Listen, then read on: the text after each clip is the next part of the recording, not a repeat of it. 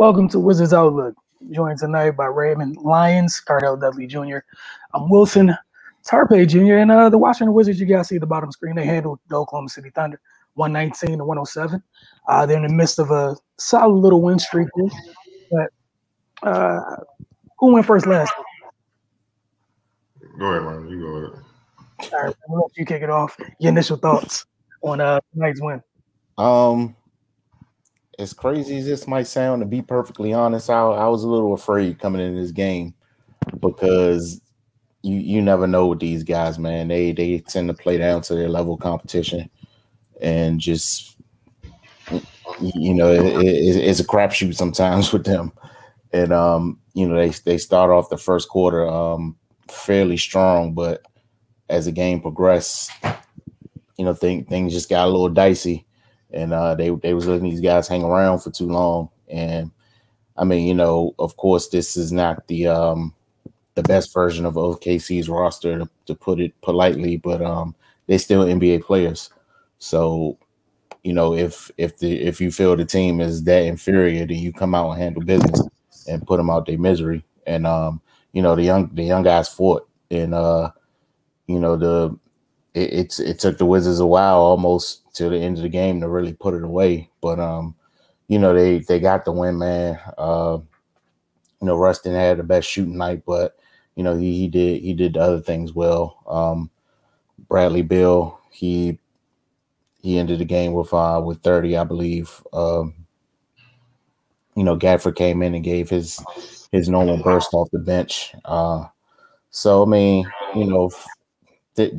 just glad they were able to eventually handle business. This would have been devastating to lose a game like this, when they're in the midst of trying to grab one of these play-in spots. And with, Chicago doing what they're doing without LaVine, the pressure's on. So it's imperative that, you don't drop a game like this, especially with what you got coming in here on Wednesday. That dude's on the heater like has rarely been seen. So that's going to be hell to deal with. But glad they eventually put it away. You just want to see them come out and keep up their intensity, stay disciplined. This is one of those games where you feel like it's the potential where they just go ahead and look ahead and chalk this one off as a win. But they're not in a position to do that. They got to come out and get things done. So, all in all, just glad they got the win. I just felt like they did what they should have did. They handled business. They got the win by any means necessary. Was the most impressive win, though. Sure, we would have loved to see them just stomp OKC. Game be over in the third quarter, and the starters get some rest, and the reserves, take it from there. But the Wizards had patches in this game where they played to their competition. They just saw a bunch of G League guys, a bunch of young guys trying to make their mark, and they didn't take them too serious. And they played down to it, and that's when OKC, jumped on them. I felt like the bench play was, outstanding for the Wizards, especially Bertans going 6 of 12. That's what the contract was for him to shoot like that all the time. Obviously Lopez, the jump hook monster continues, man. It is what it is. Can't nobody guard him. He drawing doubles and everything. Like I predicted a few games ago, like he gonna start drawing doubles if you keep this up in the years, and it's crazy. So, Gafford, I mean, what could you say? He's probably the move of the outside the big names. He's probably the move of the trade deadline. Getting him. Because he's been pivotal ever since he's been healthy with the Wizards. They won games. I only think they probably lost like 2 games since he's came on board. What? 1? Okay, even better. So that's the impact that they've been missing and all that. So and then you got to look at it. What is it? 55 points off the bench for the Wizards, and you get their production. That's big. They can rumble with anybody, especially considering that Denny's still struggling. Then he didn't struggle, but he's not getting a lot of shot attempts. Obviously, Bill doing what he's supposed to do. 30 ball. That's what he's averaging. Keep that consistent. Russ had a typical triple double. He didn't shoot well, and then you guys are gonna cry about this in the comments later, but who cares? 8 turnovers. He had 8 of the Wizards 12 turnovers. This what we, got to clean that up, man. It's too late in the season for that, man. It is what it is. You about to deal with some monsters, especially one that's on. I mean, he and John Wick mode coming in on Wednesday. So you can turn the ball over against them if you want. The game will be over by halftime, all from him alone. So, it is what it is, man. But all in all, it was impressive. Not impressive. They did what they had to do. The free throw shooting. That the up and down with that, they gotta get that under control, because the way they're driving into the paint, scoring, pretty much averaging between 50 and 60 points a night, in the paint, you getting fouled, you get into the line, those easy points. Plus, they had 2 good shooters to be shooting 58% as a team. Like, that just, that is gonna be soon. It's gonna be Hacker Wizard. You know what I'm saying? If you're gonna keep shooting like that, so we can win this game, they gotta clean that up, but. They did what they had to do, and we're gonna really see what it is on Wednesday. See how far they've came, how far they come, because the Warriors are coming off an impressive win in Philly tonight. Steph went off. Wiggins played well, and those guys gonna come in here hungry. They fighting for a playoff seeding too, so they not about to come in here half stepping. And the Wizards, they got to find a way to keep winning, because Chicago won. So they tied with Chicago for, I believe, the 9th and 10th spots and playoff spots, and Toronto right on them, and then the Cavs behind them. So one loss and you could be completely out of it like that. So they have to keep on. They have to keep winning. This is the name of the game. And Wilson, I believe you said this the other night. They in the teens as far as games left.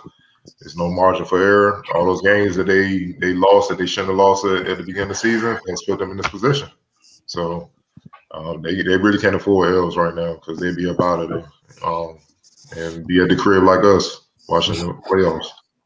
Yeah, and that's the saddest part about it, right? Is you see where they are right now. Trajectory is clearly up, but if you mismanage this opportunity here, you end up almost in purgatory, because you kind of played yourself outside of possibly the really good picks, the top 5, and you're just in that middle spot.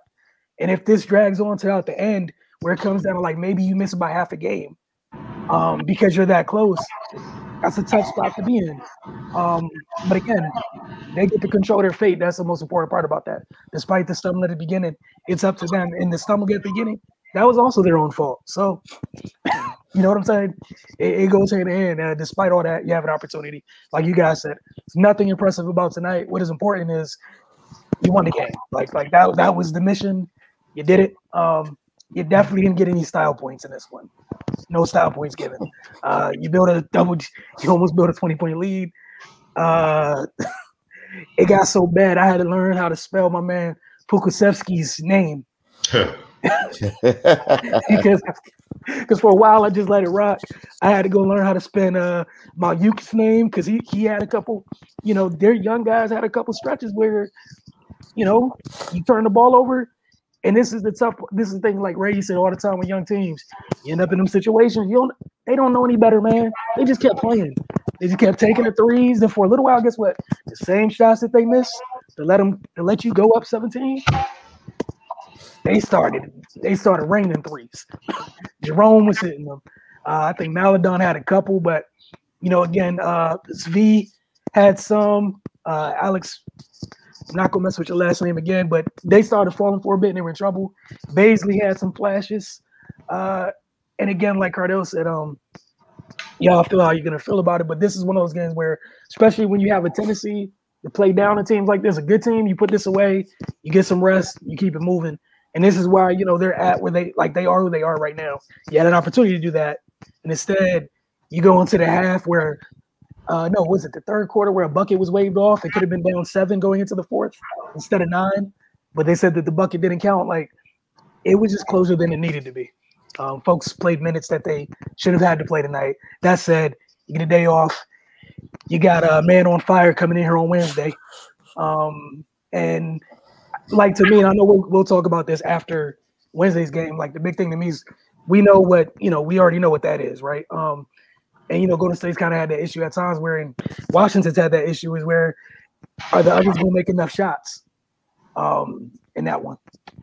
And, it'll be fun to see. But I know we got some interesting comments to get to. But if y'all have anything else about this specific game, let me know. Look, I'm not worried about the Warriors making shots, man. The Wizards need to make some shots, man. Steph can make enough for them to win. That's all that matters. And you know, now people are just starting to realize that Andrew Wiggins can play basketball for some reason. I don't know. Maybe they need to stop going with the soap opera BS or whatnot. He's a career 20-a-game scorer, and he averaging 18 with the Warriors, and is actually chilling. He's not being overly aggressive because of what this dude is doing. That what AI say, that light-skinned assassin. You know what I'm saying? Like, so I mean, he's a serial killer. So and you know, we ain't look. They can come in here with that mentality, like, yo, I don't know if they can score enough. Okay, play defense like that, see what happens. All right, so just real quick, just throwing out this little itty bitty numbers thing because folks love numbers. This is what's walking into this building. 55, 50, 91 of the shooting splits in the last 10 games. Oh, I know. I'm watching every one. Yeah. 55, 50, 91. It's ugly. No, you saw the tweet. You saw the tweet I sent y'all. Talking about Steph Curry mom going off. My man beat the Sixers and probably going to get in trouble because of what he did to his little brother. Like, exactly. It's bad, man. But I think someone else has a clip, something from last week. He made more threes than like 4 or 5 NBA teams last week in the week. You're right. Again, not being extra like this is absurd. And go ahead. And all time, I think they showed a graphic. He got 21 games of 10 made 3-pointers in his career. I think the next dude got like 7. And it goes on down from there. Everybody in single digits. And it's counting. Yeah, and that's the other thing. You said it's counting. Like they're the greatest shooter of all time. Like, it ain't half court, you got to guard them. And the Wizards struggle guarding regular. So that's a whole different animal. So, yeah. And honestly, with Steph and with, Wiggins, obviously what they're doing, the Draymond effect, because Denny has not been up to par. Rui, I don't know if Rui's going to play. Draymond can be disruptive. He can mess around, disrupt that whole game, especially defensively, whatever. Like, love Denny, but he ain't dealt with somebody like a cerebral type defender like Draymond that could literally guard all 5 positions. It's different than when you throw Wiggins and Uber, what they can do. And their bench is not sweet. You got Poole and all those guys that can score. You know what I mean? So it looks like they haven't been able to make the normal amount of shots because they've been playing great teams lately, the heavy hitters lately, you know what I'm saying, and getting their fair share of wins. So it's going to be interesting to see, man. We're going to see, like I said, it's a good test to see just how far the Wizards have come. You know what I'm saying? Like, is it just they winning now because they playing a bunch of teams that either like them or lower, and they just have better personnel, more experienced players in the backcourt than we take it over, or have they really made a little jump where they really improved and stuff like that, and they can start winning games and really are seriously trying to make a playoff push, and we got to take them more serious. We will see Wednesday. We definitely will. My bad graphic popped up at that 49 from tonight. All right, we're going to get into these comments real quick. All right, we'll start off with this one from Idan.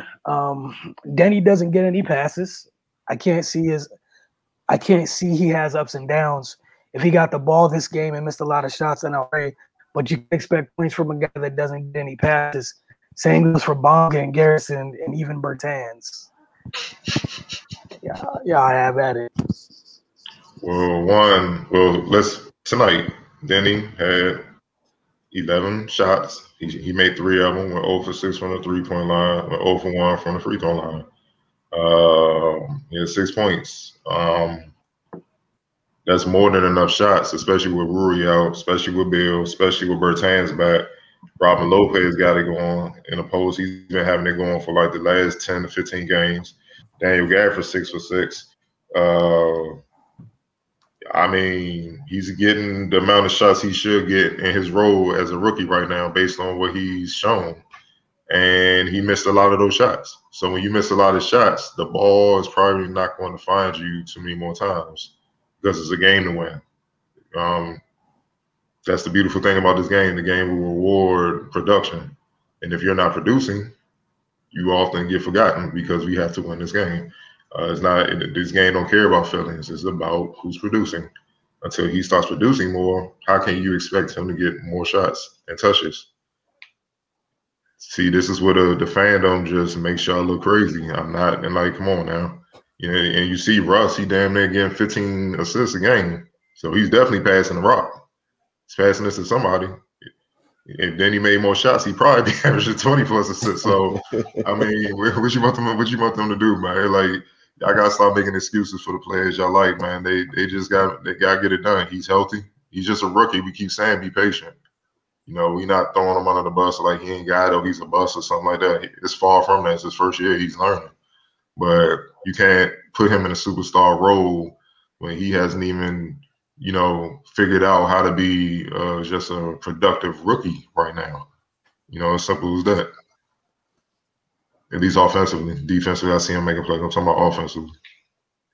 Right. I mean, yeah, man, he's getting the opportunities that his play has warranted. And we've even seen at times when Russ, like, he'll give him chances and then he'll make a mistake and Russ will continue to go to him to try to build his confidence and, you know, and keep him engaged. So, I mean, yeah, man, just cut the excuses out. I mean, he, like Adele said and has said almost every show, he's a rookie. It's not going to happen overnight. We can't thrust him into a position that he's not ready for. So, I mean, if you think it's bad now, then imagine if he had even more responsibility. So, yeah, man, just give him some time. You know, it's his first time in the States, first time playing NBA basketball. He's 20 years old. It'll come. He's clearly talented. You just gotta wait and be patient and let things play out. All right, moving on to the next one. Investing out the blue. I just hate how now that Curry shoots 50% and Durant, they judge everyone by that standard, but it's crazy and unfair.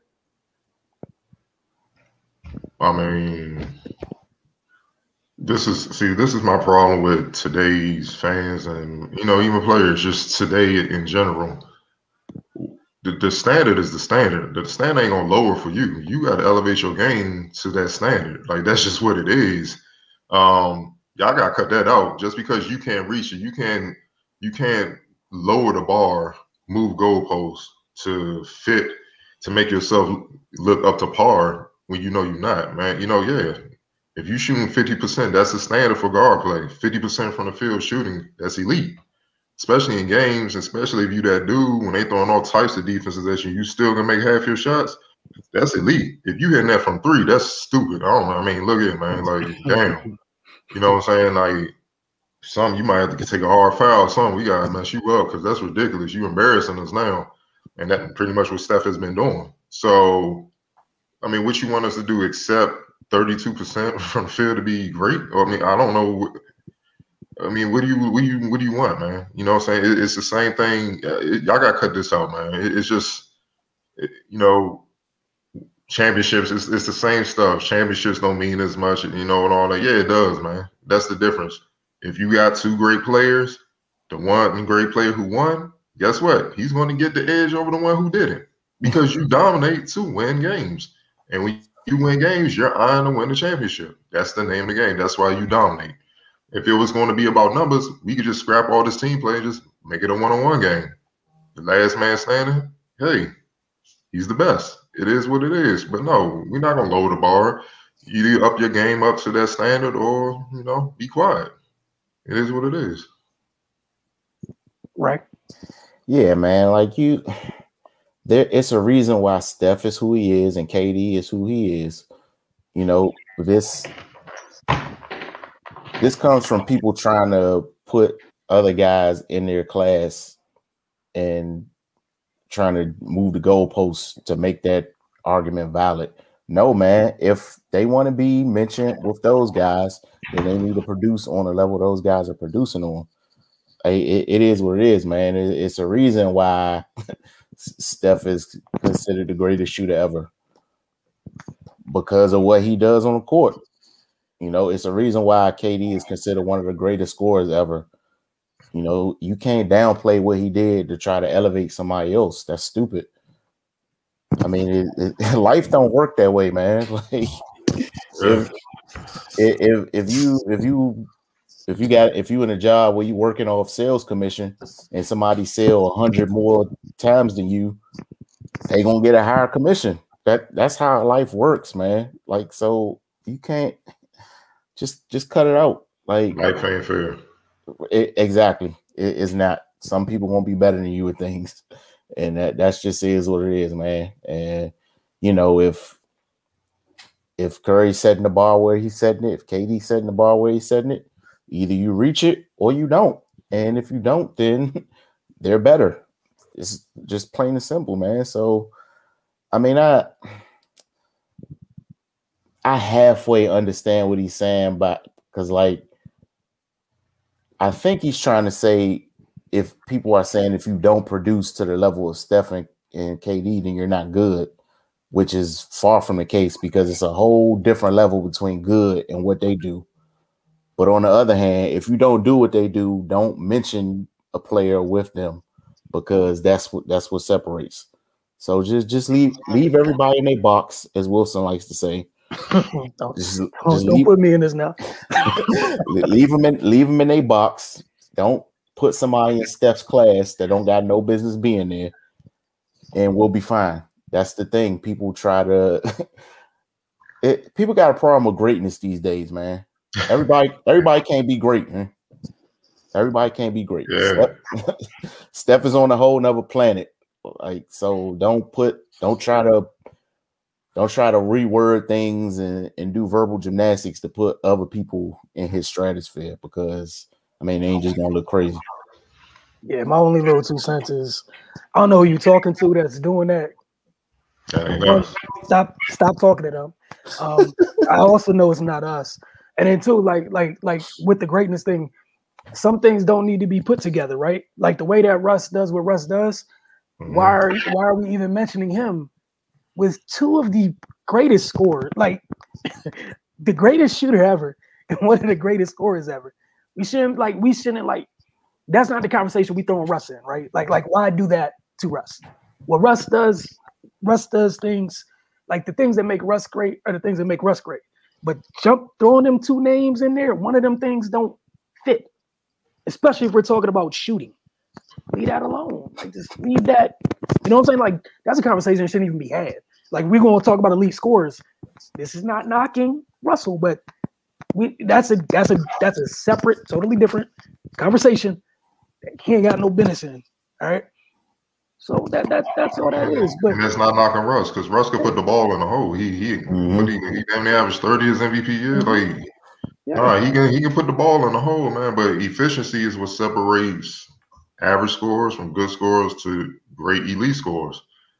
Michael Jordan, to me, is the greatest scorer of all time. He has 10 straight scoring championships.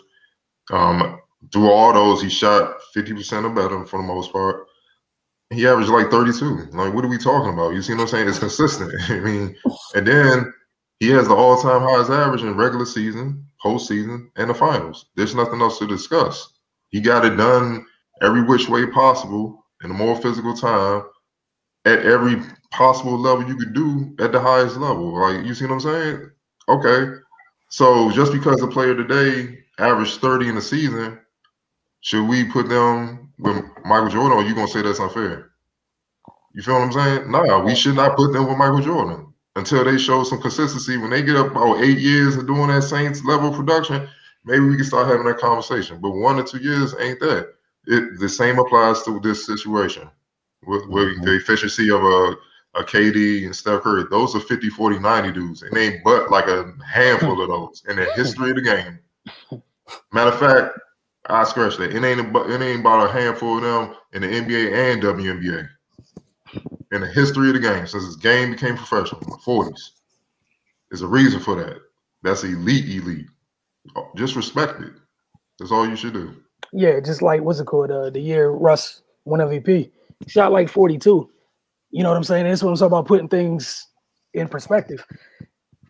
At the same time, that, like, the equivalent of what you're talking about would be me saying, hey, his MVP doesn't matter because he shot 42% and throwing away the fact that he had a freaking triple-double and led that team. You know what I'm saying? Like, and appreciate players for what they do, because like what we say, Russ can't do what Steph do, Steph can't do what Russ do. Facts. But that's what makes the game beautiful. Put them on the court together, give them some players, and let's see whose style, the way they play the game. Let's see who's better, and that's what clears it up. That's the beauty of it. That's the beauty of basketball. You know what I'm saying? Like you can go back to the '80s. Magic and Bird ran that decade. They're very similar, but they still had different strength. Bird was an all-time great shooter. Magic wasn't a great shooter, but he could score. Bird could pass, but he could pass. But Magic is the greatest passer of all time. They both could rebound. They both were great team defenders, leaders. You see what I'm saying? And when they played, it was beautiful because they mirrored each other, but they still had their different, strengths or whatever. And then it just came down to which team executed better. That's why those were some knockout, drag-out series. They went 7 games up damn near all the time. That's all it is. So stop expecting other players to be other players, man. Every player is different. And appreciate them individually for their greatness, because there are things that Russ doesn't make Russ so great. And again, sometimes when you and I say this to my wife all the time because I think she makes some of the worst comparisons ever. Sometimes when you put things together that have no business together, you end up down this place because it just don't make sense. And then you got people getting mad at one of the things that you compare something to, and then it's not fair to that person because that person ain't asked to be put next to that. like Ray said, like you took Russ out his own little box chilling. It was like, hey, let's get 5 boxes, come over here to mess with some of the most efficient scorers ever. Why do that to that man? Let that man live.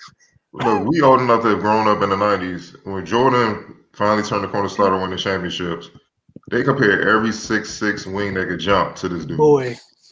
Harold Miner. Was always the next Jordan. Harold Miner, Ryan Hill, Jerry Stackhouse. And then come to find out Kobe the only one that you can even, all right, let's have a little conversation about it. But it took him a minute to get going. People forget he rode the bench his first couple of years and stuff, trying to figure things out coming out of high school. What we came to realize is there's only one Jordan. So appreciate what he did and let that be what it is. It's as simple as that. And just enjoy this with Russ, man. Like, enjoy this. Like, what's about to be the 3rd season with a triple-double? Enjoy it. Mm-hmm. And just let it be. This is the second one, investing out the blue. This is the Russ I always dreamed he would be. He has his confidence back. That's what has changed. Clowns always compare his shooting to Curry. You got to stop talking to who you talk to. Lord, this is not healthy. Whoever that is, stop talking to him about basketball for a little bit. But no one shoots like Curry, so it's crazy. Westbrook shoots a higher field goal percentage than Kobe for his career. And again, literally, because it's no point to have the same conversation twice. Look at him. One, no, he does not shoot a higher field goal percentage than Kobe. Kobe's 44, I believe Russ is 43, and obviously Kobe's a better 3-point shooter. And I think Kobe shot 83% from the free throw line for his career. Russ is at 79% for his career, and this season he's shooting 62%. I don't know what's going on this year, but he's 43, 30, and 79. Kobe is 44% from the field for his career, 32% from 3, 83% from the free throw line. No, he's not a more efficient scorer, and we all know Kobe loved to shoot. So he had some games where it was just like, dog, pass the rock, dog. You know what I'm saying? So no, you can't even go by that. That was, and then if you want to jump, look, advice for y'all: if y'all gonna jump out there in this social media age, do some research first, so you won't be that off. Like shut up, because you try and use Kobe to justify the field goal percentage. Like, again, let Russ be Russ, man. Let him do what he do, affect the game in all aspects or whatever, compete, provide a competitive nature that too many NBA players are lacking. That he just, for him, it's always on. He don't flip the switch for nothing. He don't turn that off, which is what I love most about him. So appreciate him for what he is, man. But nah, man, anybody comparing Russ, I don't know who's comparing Russ shooting to Curry, because that's not even something you should compare. No disrespect. Now we compare Steph with the Ray Allens and the Birds, the Jerry West. Like, knockdown shooters. You got even his own teammate Clay. You know, KD. You know, Mark Price, Peja Stojakovic, Dirk Nowitzki. Dudes that can shoot the ball, man. Like Allen Houston, that don't get mentioned enough. You know, Reggie Miller.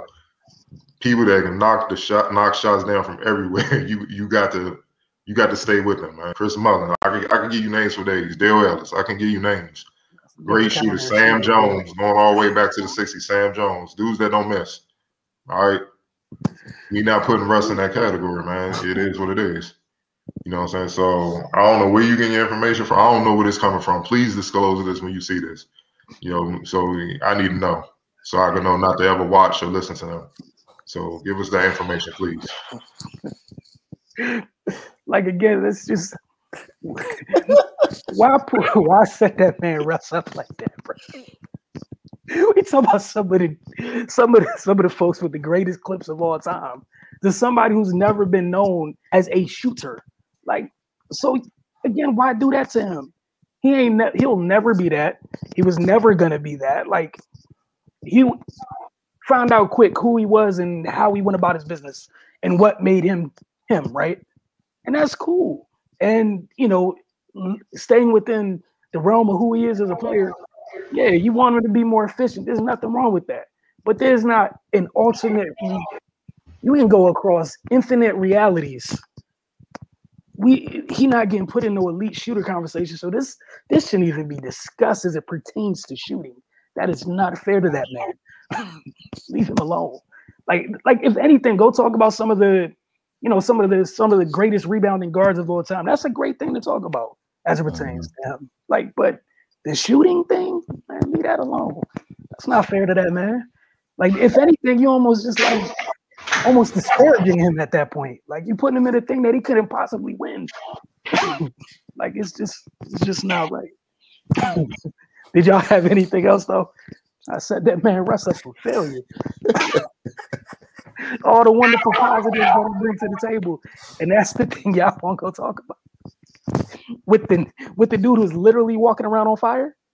That's not like, bro.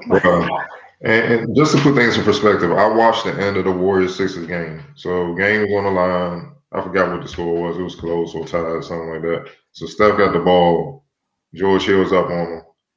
So Steph starts to drive. And he's driving to see where the doubles come from. So Embiid saw coming after him to try to swallow him up. So he crosses back over from where Embiid is coming. And he does a step back on George Hill. George Hill creates space. He creates space on George Hill. George Hill gets rocked back so much he gets in the way of Embiid.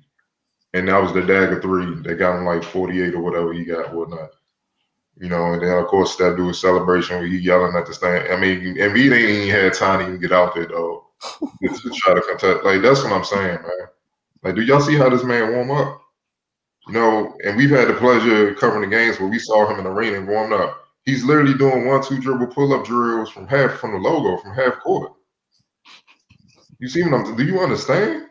And this not a shot at Russ. I know Dame finished that run off in OKC, but who got the clock ticking? That was Steph. When he hit that damn dagger three and KD in them last year, and he started crip walking on them and stuff like that. Yeah, that's what got it clicking. That's when the time was all right. This, you know, Russ coming to the arena with with my man Mozart jersey on. Like, yeah, I'm the dude. I'm shutting all that down. Okay, they got up 3-1 stuff, and Steph walked him down, hit that dagger. It's a wrap. Next thing you know, KD all that gone. He by himself. Come on, man. Like, I'm trying to just be real about results.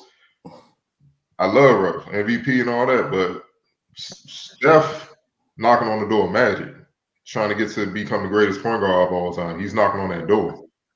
Russ ain't at that door. It's levels. So y'all gotta chill with that, man. Like I said, let me know who you're getting this from, so I can know if I see anything on them to block them, so I don't have to even worry about it, because I don't want to hear or see anything they have to say. Do me that favor. My man's been out here waking up in the morning to boxing ones. Conversations just be left alone. just leave it alone. You got folks living at that level, like, forget the other 4. Just get him to stop. Bro, Steph got people at all levels shooting threes. He's changed the game. Look how the whole league changed to do what he tried to do what he do. And they can't do what he do. That's why they trash that's why they trash right now. They got dudes shooting like double-digit 3-pointers and can't he make layups consistently. What sense does that make? Lord knows I ain't even about to get to college. Well, college different. They still structured. I'm not even about to get to like AAU and stuff. The stuff I done seen, man. Like, high school. Oh Lord Jesus, we not even going there. That shit make you want to just walk out the gym. Like, oh, I can't believe this shit. But the game has evolved so much. Evolved to what? Like, you understand? His pops had a clip. His brother has a clip.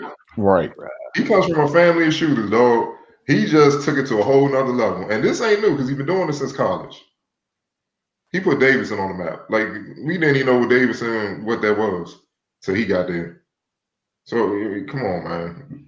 He's one of the all-time greats for a reason. Respect that, man. But I don't know who's comparing it, but we need to share. Just let that comparison die somewhere. Please leave it alone. Don't bring it up again. You know what I'm saying? Just enjoy Russell for what Russell is, man. There's nothing wrong with that. It's a very safe place. Let that man live. Y'all have a good night. We'll be back tomorrow night for the Focus TV, and then we'll see you Wednesday night for Wizards Outlook. As always, Cardell Ray and myself. It's been Wizards Outlook.